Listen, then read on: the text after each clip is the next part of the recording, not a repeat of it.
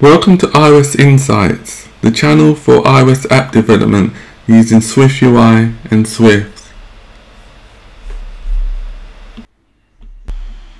In this tutorial, we will create a pop-up sheet. This sheet enables searching, selection and displaying of different fruit details.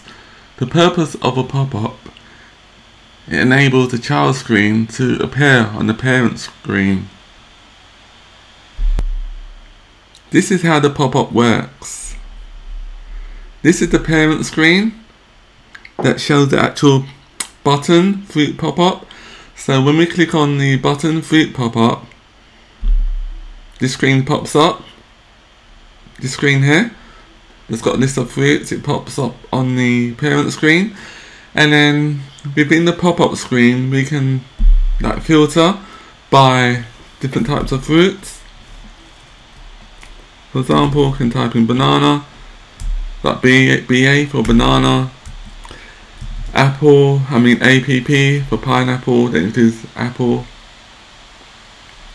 and then we can select one of the fruits, and then the selected fruit is then displayed on the parent view. So this is the application that we'll be creating in this tutorial. Within your content view, type the following: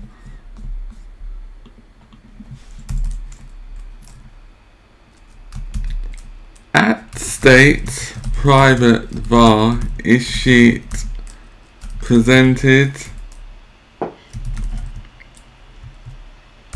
equals false.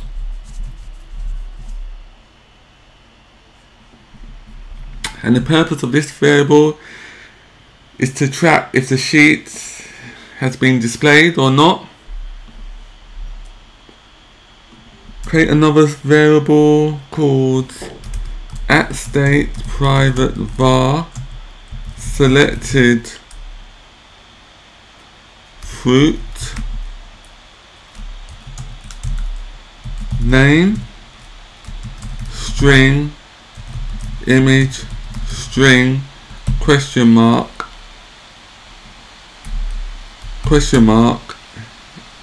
equals nil. On line 12, the selected fruit variable is a tuples variable. So a tuples variable enables the variable to store or hold multiple values into a single compound value. It's a little bit similar to a class. So the selected fruit tuple variable has similar things like properties, which are name and image.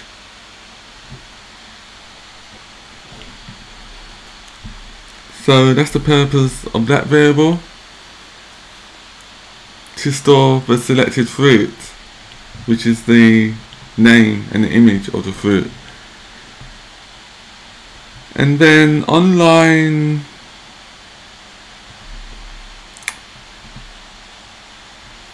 16, delete everything from line 16 to lines 21.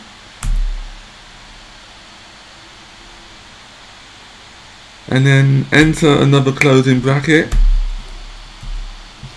And on line 16, just type the following: button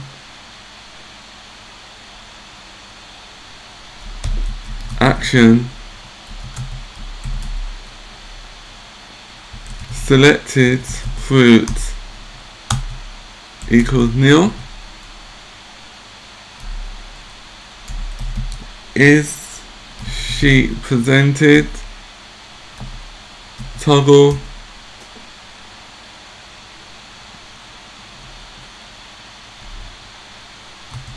open bracket text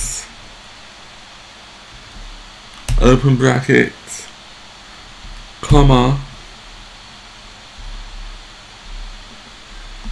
and then open the emoji picker by pressing on the keyboard the following keys: which are control, which is CTRL key, and then the command key, and then the space key, spacebar, and then filter on any fruit. It's up to you. I just filter on orange.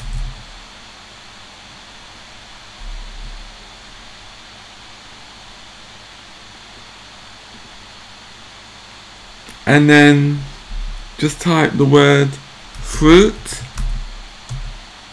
pop-up, and then filter on another fruit. So just like select or hold down control key and then CMD, command key, and the space bar.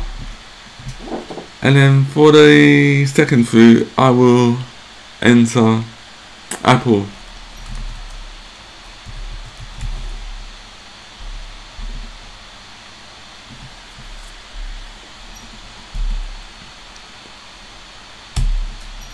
Then type in font, headline,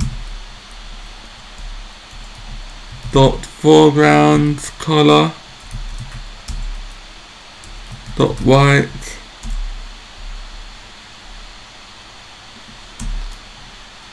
dot background,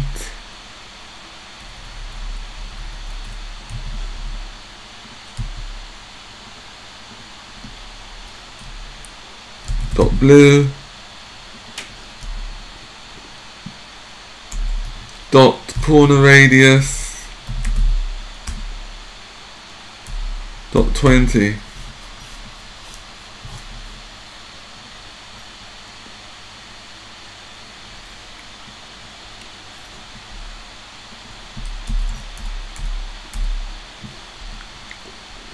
And then the next thing we need to do is on line or after line 25, just type the following: if let selected fruit is equal to selected fruit. So lines 27, it just makes sure that the actual variable includes a value and it's not nil, and it does that by unwrapping it to do the actual check. So if there's a value in the selected fruit value, then fruit details view,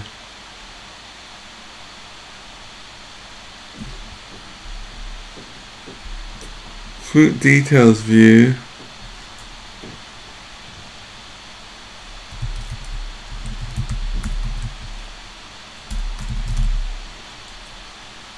open bracket fruit selected fruit. The details view will be created later, so we just comment that line out, line 28.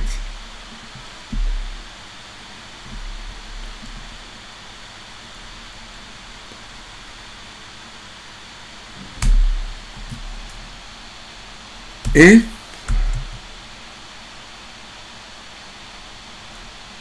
is sheet presented, open bracket,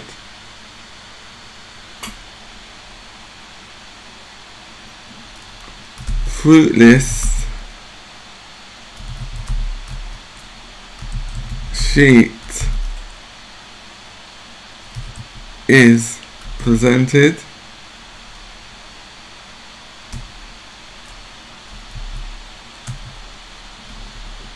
$,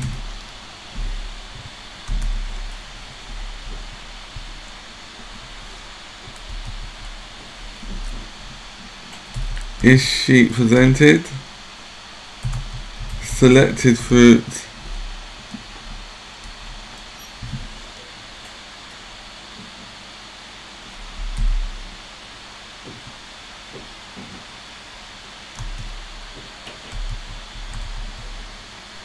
and then $,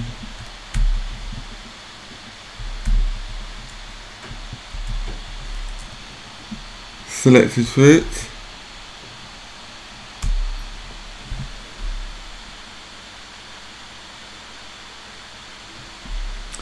so the fruit list sheet that will contain the list of fruits that the user can select from.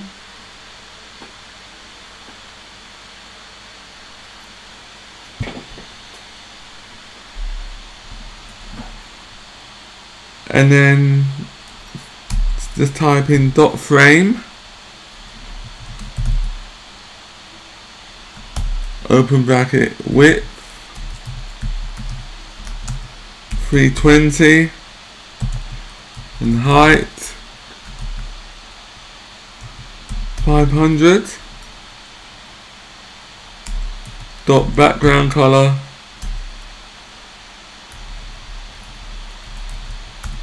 dot white, dot corner radius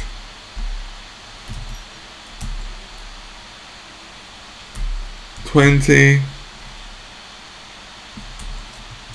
dot overlay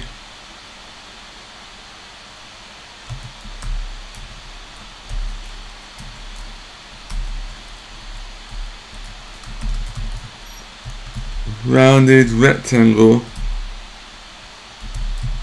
corner radius 20, dot stroke dot grey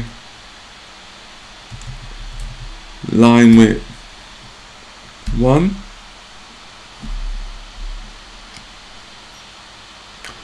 And then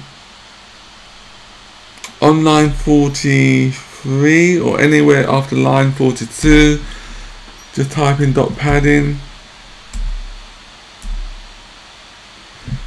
And the purpose of the dot padding is to apply padding to the entire VStack. So as I mentioned earlier, the fruit list sheets and the fruit details view that will be created next week.